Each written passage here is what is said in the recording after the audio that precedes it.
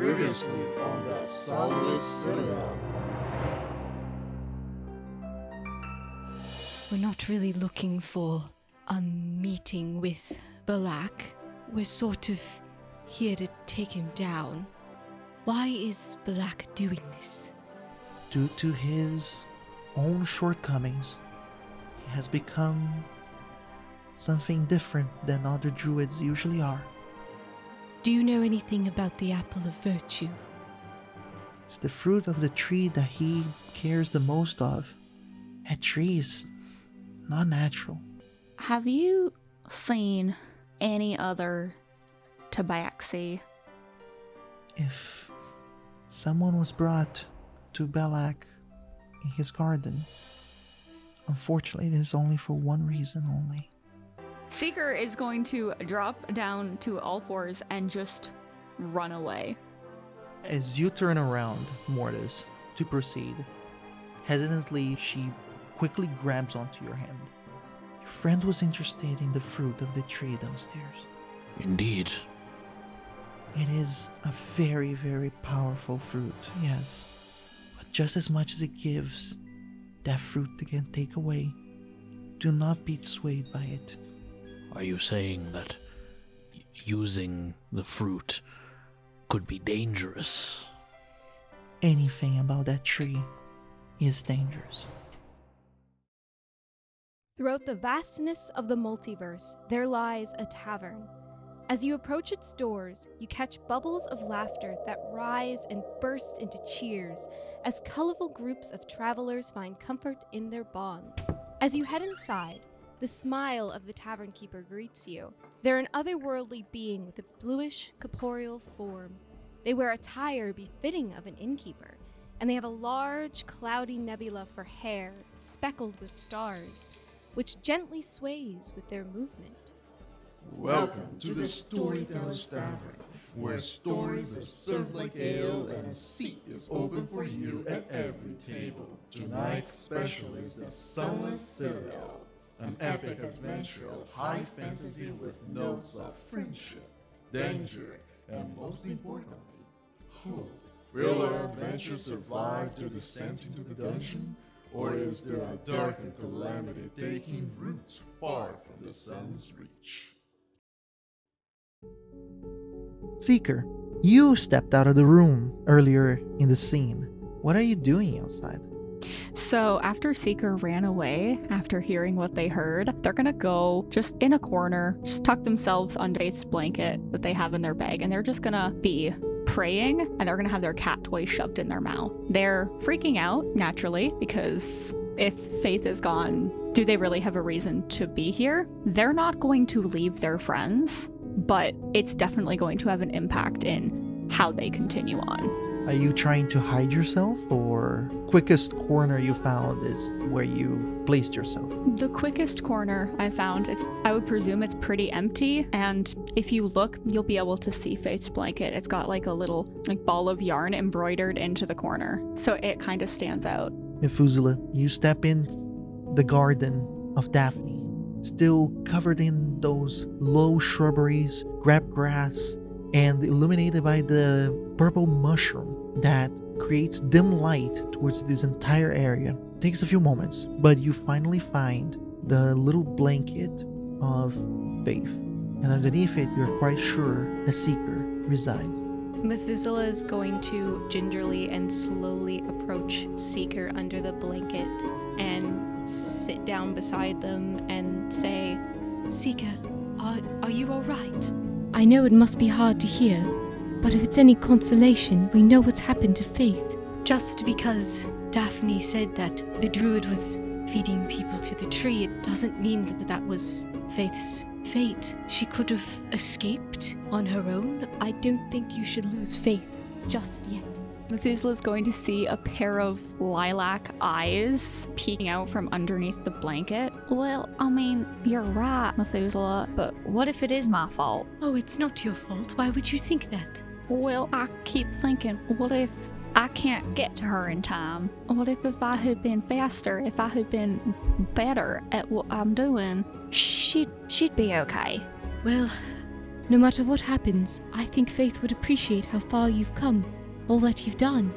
You know, you've braved this place, all the monsters, everything, and you've never left home. It's quite a big step. No matter what happens, I think that she'd be proud. Seeker's gonna ponder that for a moment before the rest of their head is gonna come out from underneath the blanket. All right, I suppose that all makes sense. I just got a little bit scared. We should go back. Thinking that I've lost her isn't going to help. And it might just cost us more time. We're almost there. I can feel it. If you do need a moment, you can have one and just feel what you're feeling. It's all right to do that.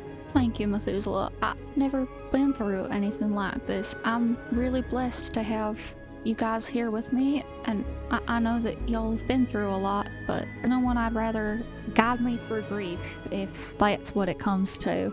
And we're right beside you, no matter what happens. And Seeker's gonna stand up and just kind of wrap Methuselah in a hug. I'll hug your back very tightly. During your embrace, you guys hear the door opening, and at a glance, you guys do notice Thorn stepping out of the door, stopping to look at you guys. And then moments after, Mortis comes out as well. When Thorn sees Methuselah and Seeker hugging, he'll walk over and he'll hug them as well. He doesn't know what the context is, he just wants to be involved in the hug. Perfect. I'll definitely let Thorn in to hug as well. He only reaches your knees, so he's hugging your knees. The Seeker is gonna reach down and bring Thorn closer into the hug. Thorn? Yes!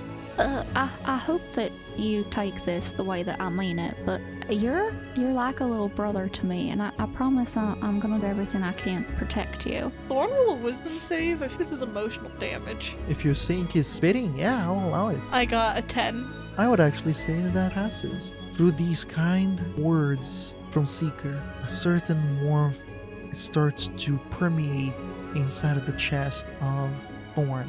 A warmth of being loved, a feeling that it was a vague memory earlier, but now it is a comforting memory. Thorn smiles and gives you a bigger hug. He doesn't say much else. That's fine, this is a perfect moment. At this point, Mortis is standing a few meters away, and he just looks on the group with a warm smile. Urki steps close to Mortis. Well, we just need to make sure we get out of here fast, right? We don't want this to end. Well, in the very least, we know the path forward and what we must do. Belak must be stopped. He nods thoughtfully. Seeker's gonna see the two of them, and they're gonna incline their head, trying to get Mortis and Urki to join in the hug. Hesitantly, Urki looks at Mortis, almost as if waiting for him to do the first move. Mortis looks at the group, and then he dips his head solemnly, and he pauses for a moment. And then after like a few seconds of hesitation, he slowly walks over and joins the group hug. And because he's big, he basically wraps his arms around all of them. Urki takes a few moments to figure out the best place for him to hug, and he goes in somewhere around this general area that Thorn is also hugging. And you guys embrace for a few moments. Alright, what do you guys do now? So, shall we keep going? That door over there, perhaps Belak covered it so that it would be harder to find. Perhaps, or maybe when the citadel fell, it could have caused some sort of cave-in. But it does look like that is the way down. I would agree, but I'm just wondering how other people would have gotten through that door, unless there's another way into the garden. Well, we could check that one out, or we could see the other routes. I think it's worth checking out. We don't really want to leave any stones unturned. All right. If you don't mind, I would actually like to say farewell to Daphne, if that's all right. I agree, Methuselah. I'd like to say goodbye to her as well, because I didn't really say anything to her after, I asked my question and she answered, and then I ran away. And I was raised to always be polite when exiting a conversation. I know sometimes we don't always have that option, like when I stab someone and they die instantly. As soon as Methuselah mentions going back and talking to Daphne, there's a slight, noticeable twinge on Mortis's face of just concern. It only lasts for a second, but it's noticeable. I think Methuselah is very attuned to people's emotions and just sees the twinge on Mortis's face and goes, Is everything all right, Mortis? You look a little strange. Oh, it's nothing, my friend. Just, this place is... I'm just recovering from the last battle is all. I would like to insight that. Could I also insight that? You've seen him after battle, and this definitely isn't a recovering from battle thing. He's clearly holding something back. I think Methuselah is going to keep that to themselves, just for now. I'll bring it up later. You guys head towards Daphne's room. Opening the rustic door, you were bathed by the sunlight of the interior of the room, and you're back inside of the nice and beautiful floral room. Methuselah will approach Daphne's tree and take a couple chrysanthemums out of their hair and just place it at the base of the tree. And then Methuselah is going to say, These flowers here, they grow in a beautiful meadow with the golden plains. It's where my muse and I planted our soul tree. It's a wonderful place full of fresh air and the smell of flowers. It's wonderful. Every year we visit on a special holiday. It's when all the elves go to the soul trees of family and lovers. It's not just romantic partners that go and see the trees. It's everyone who has connection to these people that have passed on. Basically, it's to hold their memories close. And since these flowers mean a lot to me and my memory, it would be an honor if these flowers could grow here in your garden. Think of it as a promise that if it's possible, I'll stop at nothing to free you. Something so beautiful does not deserve to be lonely and trapped in such a dreary place. As you place the flowers at the base of the tree, you do hear her voice. I appreciate your thought and the gift. As she appears from behind the tree, smiles, and just looks at you guys as you guys are there. Seeker still is wearing Faith's blanket as an emotional support thing, and they're gonna step forward. Daphne, I apologize. That was very, very rude of me. You're a very, very kind dryad. That is okay. I do not take offense. I understand how this can be an emotional moment. I have seen many emotional circumstances prior to coming here. Well, thank you kindly for all of your help. And like Methuselah said, we would like to get you out of here if we can. Maybe one day I will not mind. Although I am fond of these plants too, so I would not like to really leave them unattended. I do not really care about leaving if it means that they will perish in the dark. But it would be nice to see the woods again. These plants are so beautiful and you have done an incredible job. And then Seeker is going to they're going to step back and allow for Mortis, and if Erky wants to say anything, then he can as well. Mortis steps forward. As I said before, Daphne, we will not forget your plight, and hopefully by defeating Belak, we may bring this garden some sense of peace and remove the corruption that he has wrought throughout this land. Thank you, Sir Knight. Do not get yourselves hurt. He is very, very different from what you guys might expect. We appreciate your words of warning. And then he bows his head respectfully. And I think that if anyone were to defeat this druid, Black, I think it would be us, because we're quite different as well, but in a good way. You might be correct on that. She glances at you guys one last time, and then nods as if to say goodbye, gingerly pushes her hand through the wood, and as if it was made of liquid, she just enters inside of the wood. The tree remains stoic and powerful within this small little garden. I think at that exact moment, once we're alone, Mortis realizes that Thorn isn't with us, and he's like, alright, perhaps we should... Wait a minute, where did Thorn go? Methuselah will look around and kind of look down and then realize that Thorn isn't there. Oh no, did we leave Thorn alone again? Mortis has a moment of surprise, and then it just slowly shifts into just exhaustion. We should get back. He probably wandered off when we were in the bigger room. Let's hope he didn't get into too much mischief. God's willing. Well, speaking as someone else who's very mischievous, I enjoy Thorn's mischief.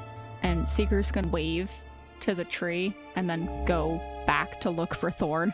In the meantime, Thorn, what did you do while the group was saying their goodbyes to Daphne? So Thorn's gonna look towards the door that's half submerged in dirt, and I want to roll to see if this would be accessible at all. In regards to that, do an intelligence check. But this is a very easy one, so don't worry. I got a 6. That passes. Quickly looking at the doors, you start to notice that there is no makeshift openings, not anything that would indicate actually getting access into the room. Although, almost as an instinct more than an active search towards observing this door, you notice that there's no hinges showing on this side of the hall, so which means this door actually opens inwards into their own room. You just need to push the door. I think seeing this, Thorn's gonna go over to the half-buried door and give it a big shove to try to open it. I must inform you that as you go and give the biggest shove you can, it is no different than trying to shove the wall. For the sheer size and weight of this door, it is impossible for a small, emaciated goblin to do anything about it. What about the other door? Is the other door massive inside?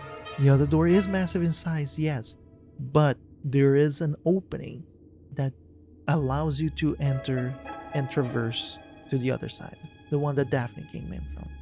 Can Thorn put his ear to the door and see if he can hear anything from the other side? You place your ear to the door, and it's really difficult for you to hear anything. It is equivalent to placing your ear on the wall. Can I start digging really aggressively? You can, but before you decide to let your head depart from the wood of the door, you do notice a certain longing, almost as if like it was more comfortable to lean against the door than it was to just effortlessly step away from it. It is a split second, but you do feel, for that split second, more tired. Thorn has no impulse control, so yeah, he's gonna start digging as aggressively as he can to try to get more of the door out. And you start digging and digging and digging and digging and digging, but it's very, very small amount of effort and progress that is done. The rest of the team find Thorn aggressively digging in front of this door. Should we keep trying this door, or should we try the other ones, perhaps? Taking a quick look at the door, does it look like we'd feasibly be able to dig out if we all did it together? Or? I'm not gonna make you roll for this. Dig it out? No. But there might be a different way to open it. Do you think this is the path forward? I think it could be, but it might be a little bit easier to maybe check out the other rooms or paths first. Hey Mortis, Methuselah, I know you're trying your best, but you're not really helping over here, and we really need your help. Please? I just look at my mage hands. Like, I'm like computing in my mind. I can really only lift like 10 pounds. I don't know how much help I will be. I am going to say that Erky notices you in your little distress, and he goes, "Don't worry, Methuselah, you can just put your shoulder against the door and push it with your legs." Oh, I suppose. I mean, I was thinking more of the digging route that we were going with. Oh no, digging would be impossible. Let me see if I can try something. He's gonna walk past Seeker and Thorn up to the door, and he's gonna try to push it. It is a very difficult check, but you can do it. Athletics, please. That's a dirty 20. With sheer force of strength and determination, Mortis is capable to slowly push the door, making horrible sounds of rust and wooden creak. You even feel certain parts of the wood where you're placing your hands in to cave in a little bit, as the wood has been not taken care of during the time and passage of it. but you finally open enough for each and every one of you to enter the room one at a time. Almost like a slit of the door was open enough for you guys. It is important to say though, because this door was partially covered by dirt, you have about 10 feet drop to the actual surface of the room. Mortis steps back from the door, rubs the dust off of his hands. That seems to have done it. So this path is open if we want to take it. Seeker's gonna look at Thorn. Hey, Thorn, look, we did it! I am so proud of us. You both did very well. Good job. And then my mage hands are gonna clap.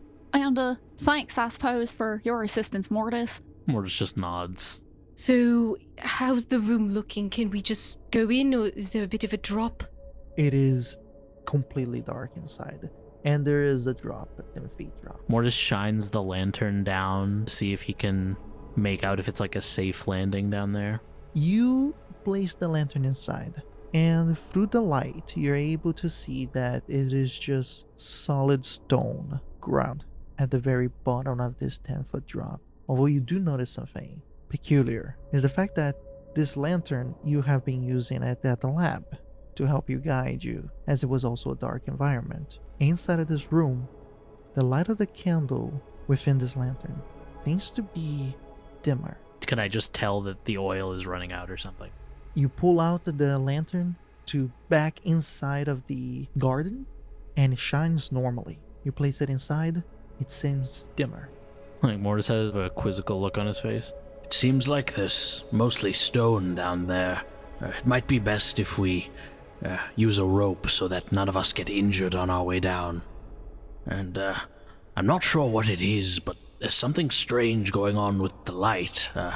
It's almost as if it's being drained by some sort of effect. And then he turns to Methuselah.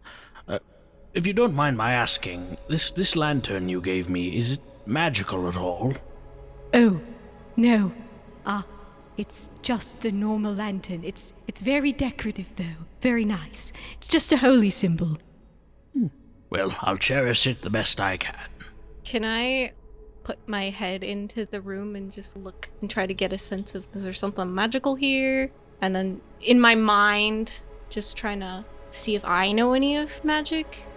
I don't think I would, but that's worth a shot. Put your head inside. Do you want to do a perception check, or? I'll do a perception check first. 13 on the perception. Once you put your head inside, you try to focus your attention. You even close your eyes a little, just to try to create a hypersense as to the inside of this room. First, you hear slow shuffling, the dragging of feet, and maybe a small moan from inside as well. Very, very faint, very quiet.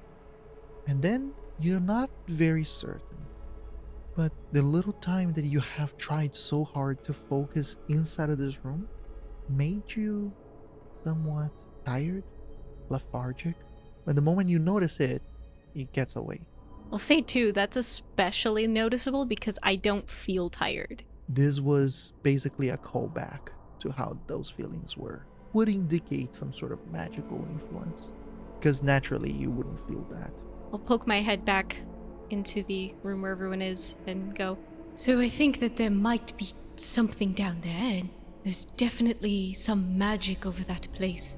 Weirdly made me feel tired in a way that I haven't felt since I was alive. Well, if a magical effect is at play, it might be dangerous. Would we like to proceed down this path and risk it, or perhaps should we look for another way? When me and Mortis looked into the other side, there's a drop, right? Does it look like it's a tunnel going somewhere, or was it just a room? Just the room. So from what we've seen, it doesn't look like that's the path forward. You just saw the very entrance. Well, I personally would like to check out the other rooms and see if there's a safer path.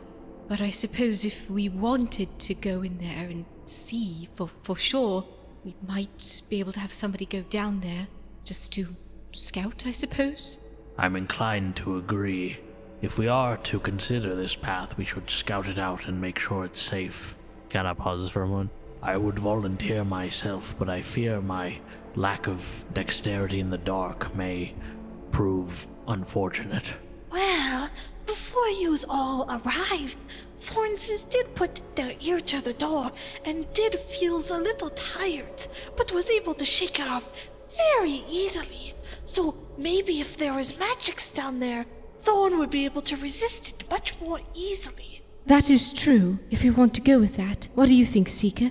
I think Thorn should go. I do think it should be someone who can see in there and that is a bit faster. Mortis, I hope you're not taking offense to that, but you have said these things yourself, and we need to protect you. If anything, it would probably be best for me to hold the rope so that whoever goes down can get back up quickly, if need be. Well, if you don't want to go alone, I could accompany you. Elves, from what I know, they can't be put to sleep by magic, and I could go with you if this was some sort of sleeping magical thing, and, so you're safe and not alone. Well, yes, Thorns can go with Methuselah's.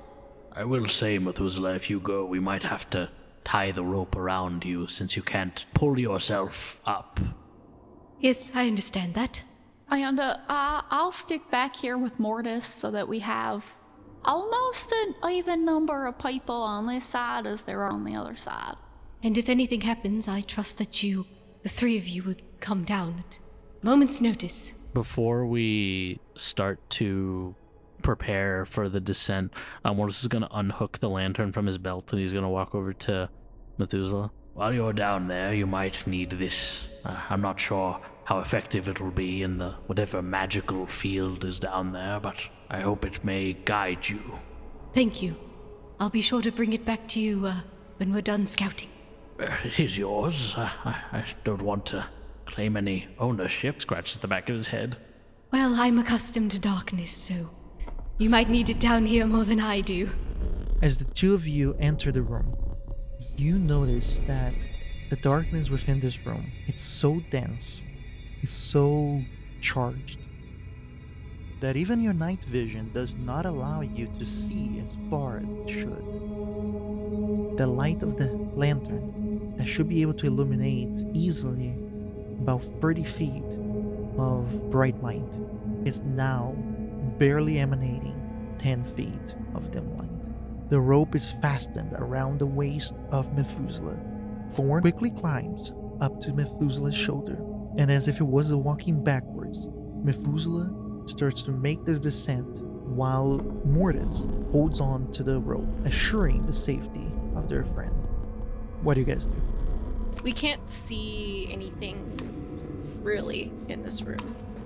At the very edge of your night vision, you are able to see a swaying silhouette. Just that inkling of silhouette, like maybe the shoulder of what seems to be a small creature. Do you stealth to try to get closer to see what it is without being detected? Do the same, but instead of going with the lantern, because I don't want to bring the lantern with me because that would be bad for stealth, so I'm just gonna have my hand hold it and leave one behind. Roll for me, the two of you, stealth checks. Thorn got 11. I got a 19. Strategically leaving your hand behind with the lantern, you approach this silhouette with Thorn by your side, quietly and low, close to the ground almost, as approach close enough to be able to see this goblin that is just swaying to the sides, barely doing a raspy, moaning sound that you guys think is like difficult breathing. In Goblin, Thorn is very gently and quietly, almost like a whisper, going to say, "Are you okay, friendses?" As you ask that in Goblin, the swaying starts to move a little bit further, so it's to start to look at your direction as it continues to sway. Halfway through, facing you, you hear the as you guys get to see the full display of this goblin corpse that's just standing, and now that has noticed you guys, it starts to move, and then more moans happens within the room as well. Let's roll for initiative. Methuselah, go right ahead. What can I see in front of me right now? There's a dead goblin in front of you. I can't see anything, but I can hear other things, like Yes, hear you can hear other things.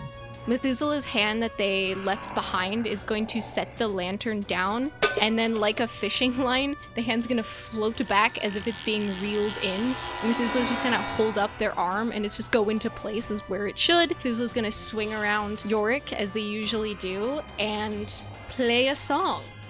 I am casting Vicious Mockery on the one undead goblin before me, and I am playing a tune that starts off comical, almost as if the song is going to make fun of how they're falling apart. Very like a nursery rhyme in that sense. But as the song plays, it becomes corrupted by the darkness, and so it becomes more out of tune, and it starts to sound really old, as if I'm playing on an instrument that is just not the best. I'm casting Vicious Mockery. A 10. That fails. That is 3 psychic damage, and they have disadvantage on their next attack roll. The dead goblin, with their decrepit corpse, can barely keep it a hold together. But as the mockery tune of Methuselah permeates in the air, dimly illuminated by the magical power of their song, the shadow becomes strong. And in this area, it is empowered, adding +2 to the attack. That's 5 damage. Thorn, it is your turn. Thorn will start his turn by yelling, Danger! Danger! This is not going well. We may need some assistance. and just hopes that Mortis and Seeker hears it. And then he's going to reach down from his feet and pick up 3 pebbles. And as he holds them, they're imbued with this blue glow of magic. And fluorescent smiley faces appear on them as he casts Magic Stone. And then as his action, he's going to throw one of the stones at the zombie. Go right ahead. I got a 12 to hit. Glowing very faintly in your hand, the blue glow of the magic takes place, and then you shoot it with speed, almost as if it was a bullet that hits the target, going through the body. Continues standing and moaning as it moves towards you guys. Thorn is gonna back up behind Methuselah. Now it is the undead goblin who closes the distance towards Methuselah, and with their slow and lethargic movement, they strike Methuselah. Although you're able to notice the attack coming from a mile away, and you are able to quickly and easily dodge from the harm. The third zombie approaches and is able to get into engagement with Methuselah. And with a powerful half claw, half smack, this very surprisingly strong zombie is able to cause 6 bludgeoning damage on Methuselah. And the last zombie simply approaches. Before the next round, 3 of you, Mortis, Seeker, and Urki, hears from inside of the room Thorn's voice, alerting you guys of the danger inside.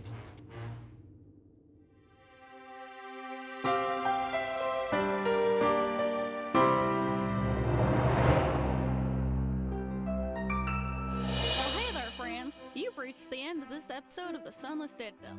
Thank you so much for listening. Subscribe to us on whatever app you use to listen to podcasts, and be sure to catch the next installment of the Sunless Citadel every Thursday at 12 p.m. EST. If you like the show, please consider leaving a review. It's a small way to show your support that goes a long way. To connect with us, follow our social media accounts, and if you'd like to support us, well, you can head on over to our Patreon to join the conversation, view sneak peeks of our next project, and discover our fantastic bonus content. Our intro score was created by Patrick Horton from Off the Beaten Path Musical. The Sunless Citadel can be found in Tales from the Yawning Portal by Wizards of the Coast. The world of Nosso Mondus was created by Pedro Stockler. Thanks again for listening from all of us at the Storyteller's Tavern.